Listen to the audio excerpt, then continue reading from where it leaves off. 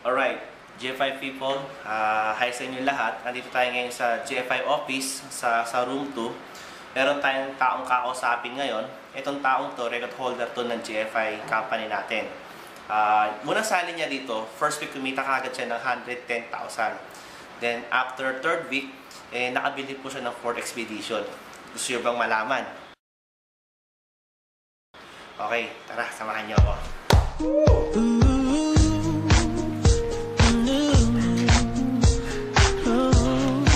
Apply!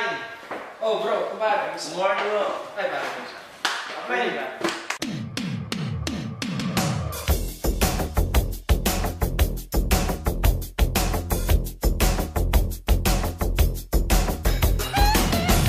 Totoo po ba yung first week po kumita kayo ng 110,000? Then after third week po, nakabili po kayo ng 4th expedition?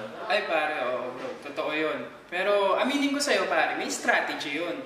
Yun nga po yung gusto natin alaman. Okay na po ba kahit pa natin nagawa po yun? Sige pare, explain ko sa'yo. Okay. Okay. Bro, kasi ganito yan. Okay na. Okay. So, ganito kasi yan bro. Ako, to be honest bro, nung sumali ako dito, ang tanong ko talaga, since gusto ko kumita ng malaki, ano magandang strategy ang gawin? Okay? So, nung in-explain sa akin yung power of 7 heads, doon ko nakita yung kaibahan ng kita niya. Okay? So, pakita ko sa inyo bro kung ano nangyari. Kasi, to be honest bro, first week, 110,000, 3 weeks for the expedition, pare too good to be true yun. Kung hindi natin kayang explain sa tao kung paano siya nag-work. Okay? So, bro, pakita ko sa'yo kung anong pagkaiba niya sa ibang strategy. Okay? Usually, kasi mga sumasari sa Global Fusion bro, sinisimulan to, isang account lang. Tama? Okay. Yung iba naman bro, sinisimulan to ng 3 account. Pero bro, nung pumunta ako dito, nung sumali ako dito, medyo mataas yung expectation ko. Bakit? 2 office mate ko na from Accenture, yung kumita na ng malaki.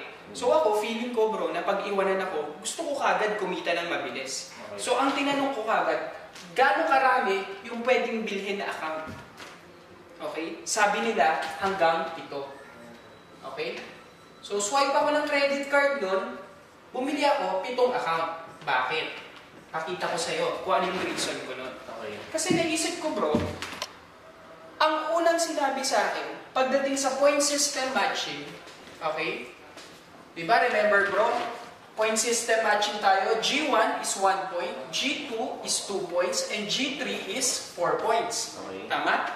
So, nabaliw ako sa negosyong to bro, nung sinabi sa akin na yung puntos ng buong grupo mo through infinity, puntos mo din. So, nagkamap ako sa, anong to, idea na to. Kasi bakit bro? Let's say in 1 month, hinataw ko to. Okay?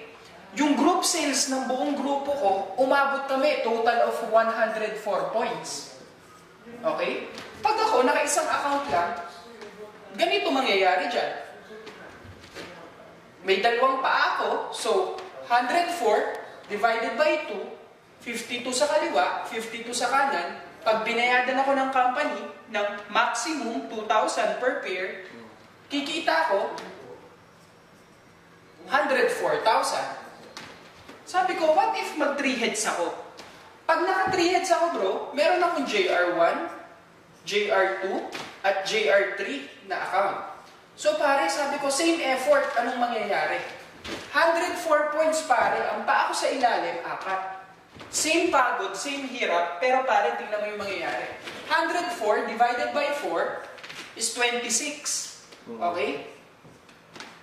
So, lagay natin sa ilalim, 26. Nabaliw ako bro, na kung ilan pala yung account mo, pag nakumpleto mo yung paa niya sa ilalim, ganun din karami yung cheque mo. So, cheque ako dito pare, sa account na to, 26 times 2,000, cheque ako ng 52,000. Kay JR2 pare na account, kikita ulit ako ng 52,000. Okay? Eto malupit. Kay JR1 bro, since downline niya si JR2 at si JR3 na nagre-represent ng 26 plus 26 is equals to 52 points, another 52 points. 52 pairs times 2,000 pare, it is 104,000. So ang total pare ng kinita ko, same effort is, bro, na doble. 208,000. So pare, sabi ko, sagad ko na. What if magpito ako kagad?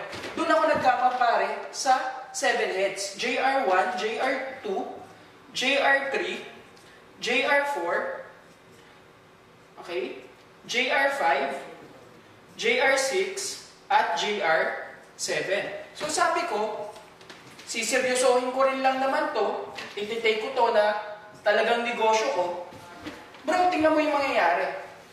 104 ang pa ako sa ilalim, bro, 8. So same effort, bro. 104 points divided by 8 is equals to 13. Para tingnan mo yung difference niya. Same pagod, same hirap. Ito yung mangyayari sa'yo pag naka 7 heads ka. Okay? Kung ilan ang account mo, ganun karami yung cheque mo. So, cheque ka dito ng 26,000. Dito, another 26,000. Dito, bro, another 26,000. Another 26,000. Bro, 52,000. 52,000. 104,000. Ang total ng kinita mo, bro, sa 7 cheque mo, okay, same effort, okay, pag inad mo yan, pare, that is 312,000. Same effort. So, to summarize, pare, pag ikaw, naka-isang account ka, ang kita mo, times 1. Pag naka-3 account ka, ang kita mo, times 2. Okay? Pero pag naka-7 heads ka, ang kita mo, times 3. Diyan nangyari, bro, yung 110,000 ko in first week, okay? At for the expedition, pare, in 3 weeks. Okay? So, yun lang yan, bro. Sabi ko nga sa'yo, pare, kung tinitingnan mo ng matinding negosyo, bakit gusto mo